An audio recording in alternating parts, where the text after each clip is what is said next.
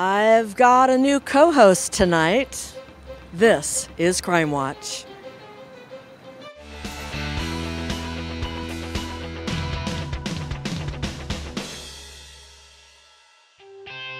Hello and welcome to Crime Watch. I'm Jane Cameron with my new co-host, Sergeant Mario Escamilla. I know this is all new to you. Typically, police officers don't like being on camera. Actually, no one does really, but we know that this is your assignment right now. Why don't you tell our viewers a little bit about yourself? How long have you been with the department? What are you doing now? Well, I've been on the department for a little over 17 years, and currently I work administrative services. I'm the public information officer, and I'm also in charge with training. You started with the department as an explorer, didn't you? That's correct. I started with the department in 1992 as a police explorer. We've talked about that program often. Evidently, it did prepare you to be a police officer. Is that a good stepping stone for those younger or older teens who are interested in maybe going into police? Absolutely. It not only prepares them, but it also keeps them away from unnecessary trouble, and allows them to build the foundation for what they want to accomplish in future endeavors, not necessarily with just law enforcement, but other aspects within their career. So before this assignment, you were actually one of the sergeants for one of the shifts of patrol, right? That's correct. I predominantly work the weekend shift. So that means he's going to find a lot of interesting things for us. Well, you know what? Let's take a ride in your car and see what we can find tonight to show our viewers. Sounds good.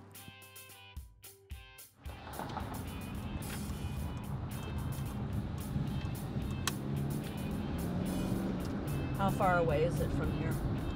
Just down the street. I'm gonna make a left on this main street.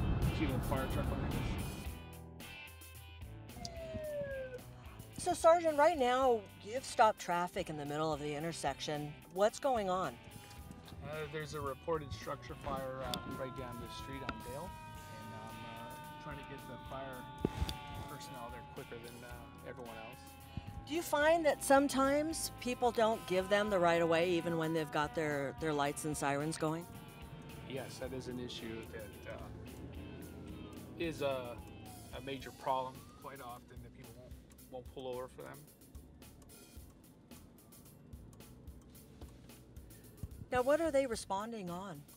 Is a large structure fire on Dale and Portulaca. It doesn't seem like they're able to find it, but I'm going to head down that way.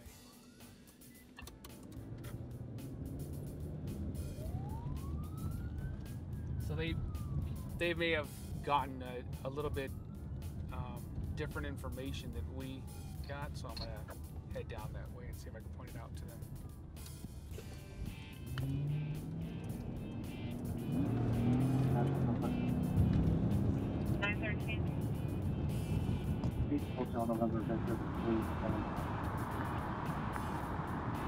Something like that. Can you directly talk to them and say, "Hey"? No, we don't have the ability to talk to them. You have to relay. You can smell it. Portulaca's, it's Portulaca's right over there.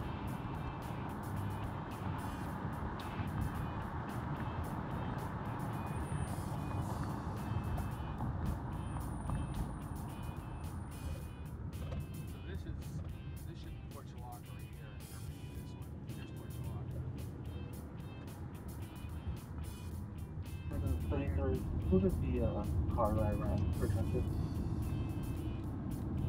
Ronald Ivan Jacobson at 5501 Selma City. Selma Avenue, our city. Well, if there was a house on fire, I'm sure somebody would be flagging us down. So obviously we've left that location and they couldn't find the fire. Is that kind of what happened? That is correct. Both the fire department and responding police personnel could not find anything in the area. It wasn't bad, though, that the person called. I mean, they thought that there was some type of a fire. So is that okay to make calls like that? Oh, absolutely. We always preach, if you see something, say something. It could have been a variety of things. So, excuse me. Or running over a jaywalker. And that's another example. They're dark. Anybody crossing the street, they don't have reflective clothing on. It's hard to see them in the dark. It's extremely difficult to see the dark, and I barely saw that person. But yeah, getting back to the fire. So yeah, if you do see something that you suspect is a fire, regardless of what you're looking at, whether it's smoke or actual flames, it's always best to call the police department because it's better safe than sorry.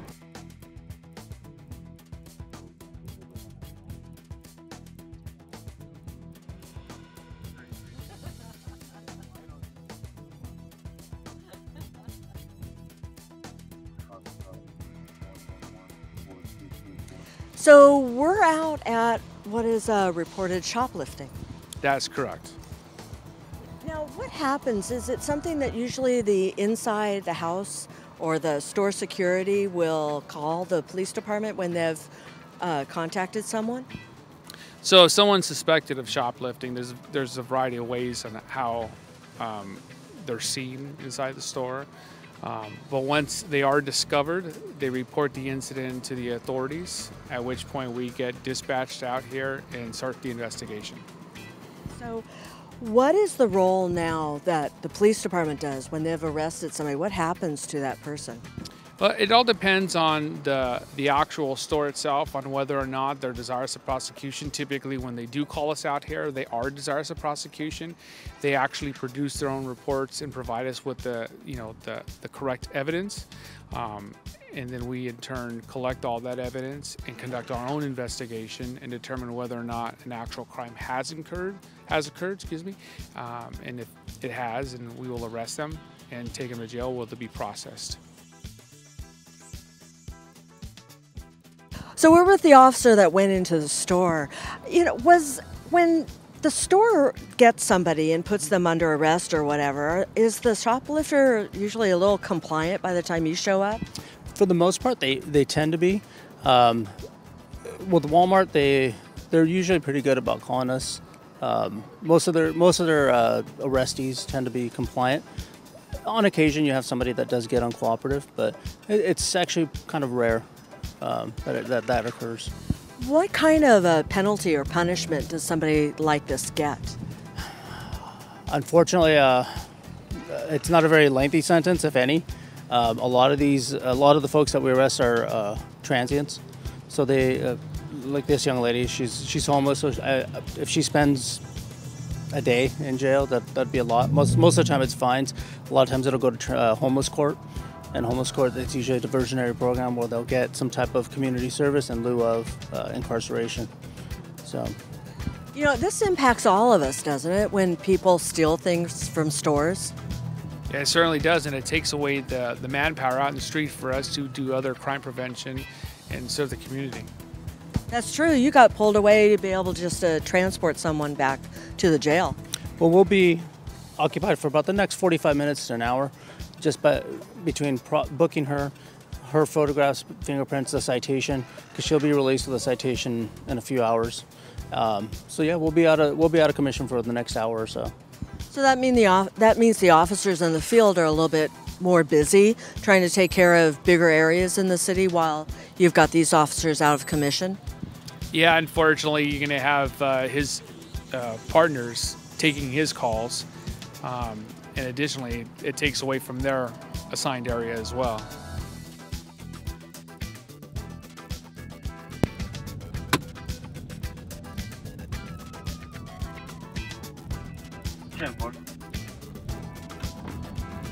Break searching.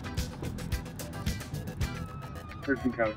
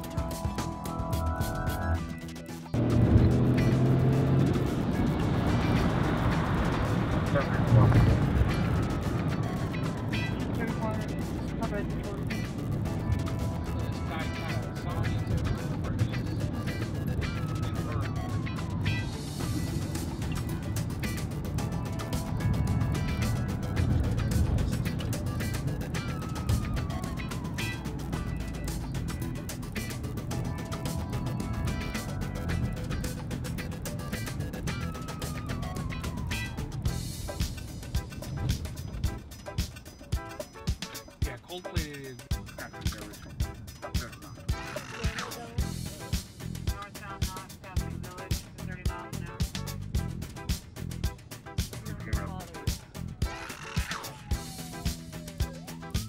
Are you loading?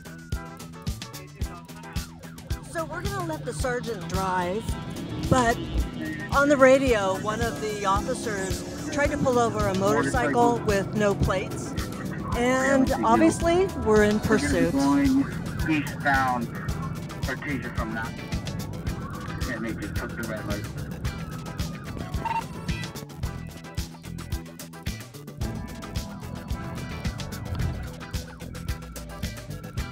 Christina 34.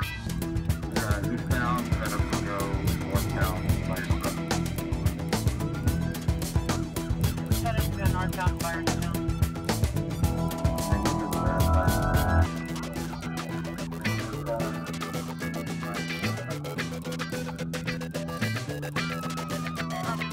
Now through the red and Firestone.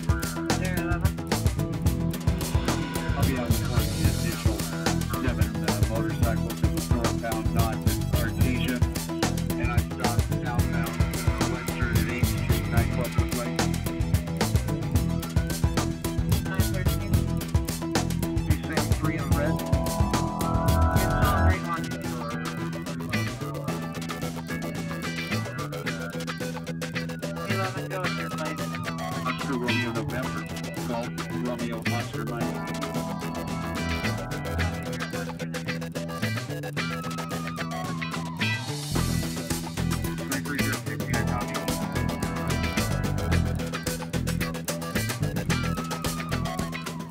Do you want to explain a little bit what was going on now? Because I know you were more focused, as you should be, on driving.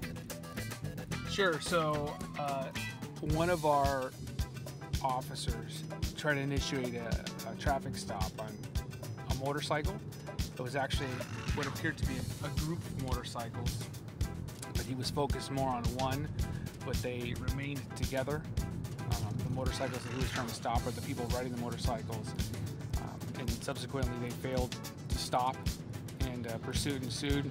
And although the speeds weren't, too dramatic, it still is a concern for public safety, so we discontinued the pursuit. Now, safety is, I understand, important, but it must be just frustrating when you are trying to catch someone and you can't, right? Yeah, that's correct. And in fact, we're probably going to see them come out in front of us here, the motorcycle that we were chasing. But it is frustrating. 11-9-12 for 968 by deal. But at the end of the day, public safety is more important. You have to weigh the risk versus the reward. And in this instance, the public safety is going to outweigh that inherent risk. That was crazy, though, to have 5 motorcycles staying together. I mean, that's, even when you see all the pursuits on television, you don't normally see something like that. No, that was actually a first for myself. I've never seen 5 motorcycles fleeing from law enforcement like that before. But at the end of the day, if you saw the motorcycles, they looked kind of like the toy motorcycles, the smaller versions, and modified. So they could, in fact, be young kids, not necessarily what we would consider or what most would consider to be criminals. So that's another reason why we would tend to let them go. What about the speeds? Were the speeds, they weren't following the signals and the traffic signals and such, but what were the speeds of the motorcycles? Yeah, that's another thing too, is the speeds were, I would say, probably at the top, at the most 60 miles per hour, but overall I would say the speeds were about 40 to 50 miles an hour, which is not necessarily a high-speed pursuit, but still dangerous, given the fact that they're running stop signs, running red lights, so forth and so on. Do you think maybe they continued because it was kind of a game to have all the officers following them? Yeah, of course. And I mean, who knows? If it's a group of them, it could just be a few of them not wanting to stop, and actually being the law-abiding one might be teased later on. There's a variety of reasons why they're going to be running, but it could be, in fact, a cat and mouse game. We're with the unit that actually started the pursuit, Officer Bourne. Now, we were actually on a side street and we just saw the red lights go past. What made you want to pull over the motorcycles in the first place? So I was driving westbound Orange Thorpe in the area between Knott and Western, and I saw about 30 to 40 small motorcycles, and they were doing wheelies and stunts. And at the red light at Western, or at Knott, they started looking back at me, and then they made a U-turn, and cars that were traveling westbound had to brake, almost nearly hitting them. So I actually blocked the traffic so those motorcycles can make a safe U-turn so they wouldn't get hit. And then I tried to work my way to the front of the group to get the leaders.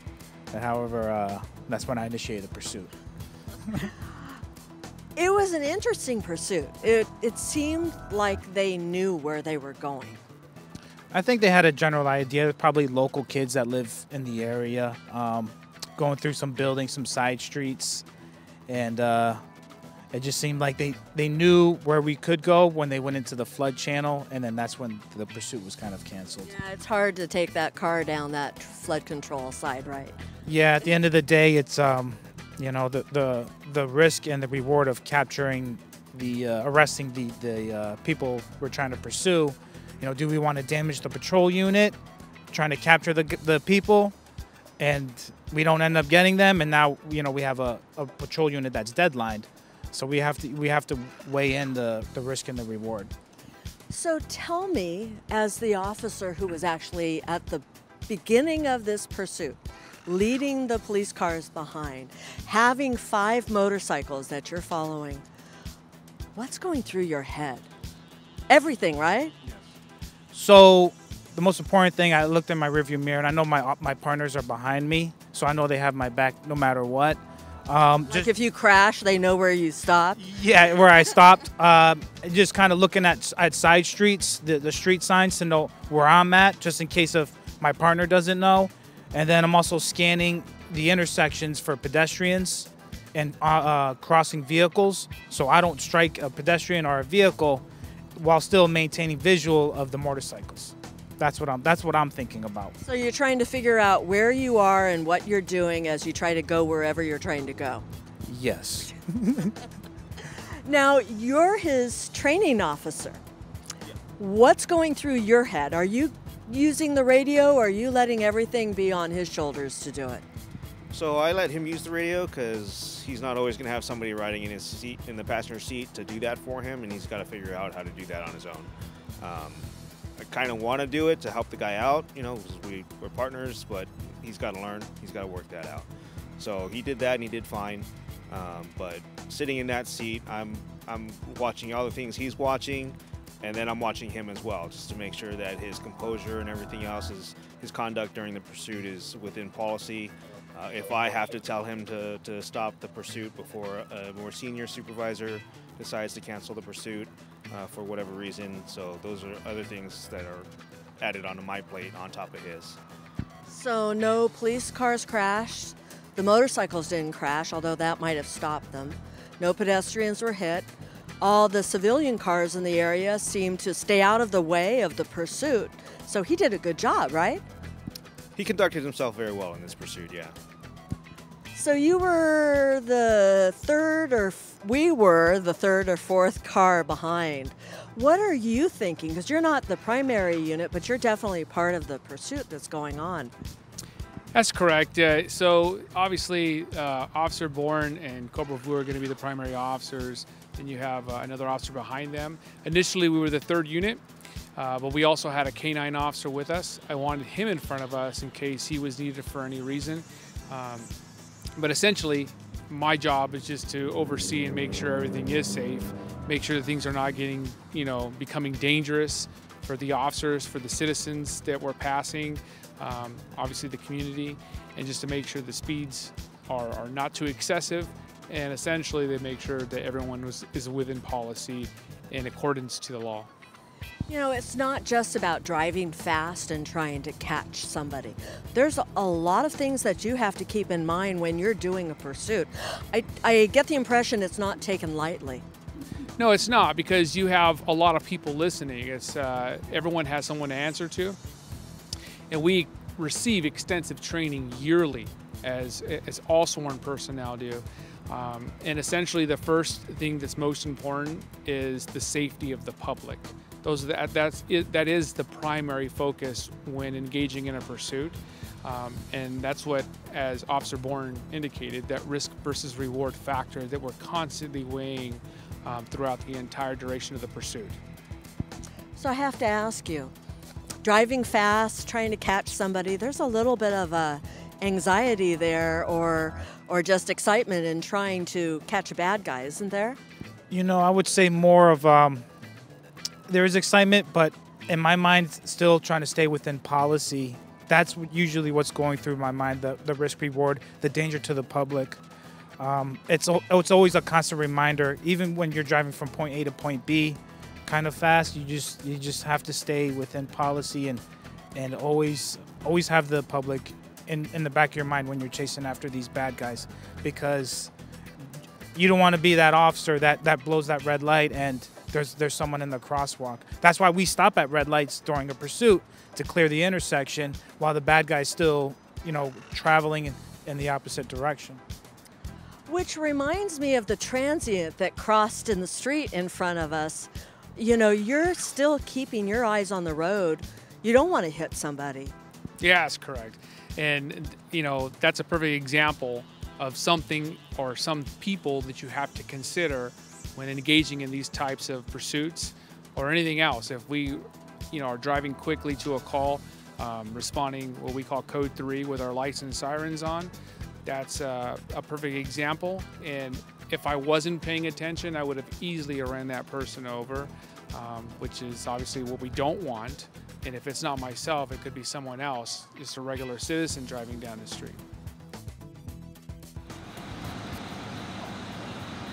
All right, suspect. Let me see your hands.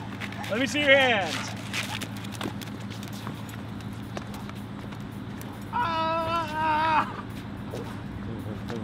It's pretty strong, huh? Yeah. Okay. Let's go ahead and slip the sleeve.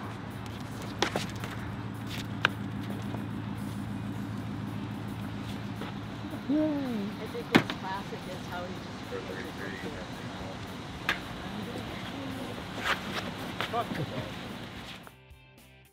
Sergeant, I know that the Buena Park Police Department has a canine unit. Why is it so important for law enforcement agencies to have canines? So if we have instances where we believe there are dangerous individuals hiding from us, instead of sending an officer inside of a building, unfortunately, we would send the dog. I mean, it's a better, you know, thing to send a dog versus an actual human. And they have better abilities to sense people, and they can find people a lot better than we can. Officer Boyington, so your dog's name is? Condor. Condor. Is it a game to him? Is this a toy? It is. So the bite sleeve that he was biting, that's a toy to him. We hone in on certain skills that the dog has, and we train them to bite a sleeve like that. It was interesting to see the setup where, unfortunately, the officer that was in charge of the pursuit was the victim, and you had him take off his uniform shirt because you didn't want the dog to identify the police officer as being the bite victim. That's correct. Yeah, so when we have decoys, you know, like we did just now, we don't want them to have any police uniform or police equipment on. That's to protect both the decoy and the dog. So what are Condor's specialties? Condor is dual trained in both patrol and narcotics. He has 5 narcotic odors that he can find: heroin, ecstasy, cocaine, heroin, and marijuana. We've talked in the past about how they're helpful for building searches when it would take hours for the officers to do it. Correct.